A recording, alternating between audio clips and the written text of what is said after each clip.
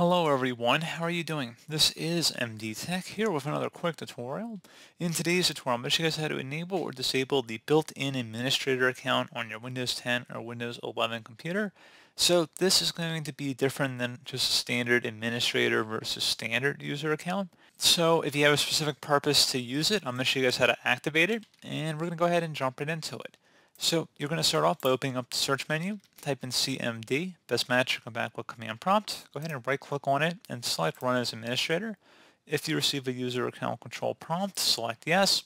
And now I will have two commands in the description of the video. First one is to turn on the hidden administrator account, and that would be just copy that and then go up to the top bar of the command prompt here, right click on it, select edit, and then select paste, hit enter.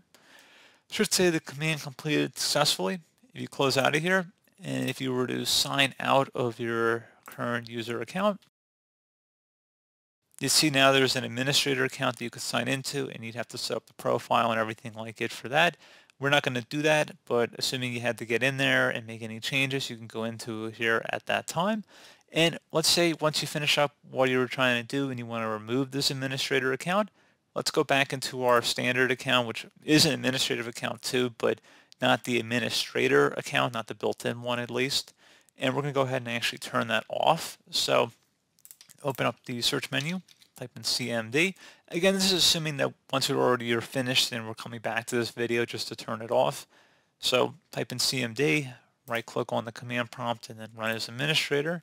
Select yes if you receive a user account control prompt, and then copy that command in the description of the video and then go up the top bar of the command prompt window, right click on it, select edit and then paste it in, hit enter on your keyboard. It should say the command completed successfully. So if you close out of here and you signed out of Windows again, that account should no longer be visible. So pretty straightforward process, guys. I do hope that I was able to help you out, and I do look forward to catching you all in the next tutorial. Goodbye.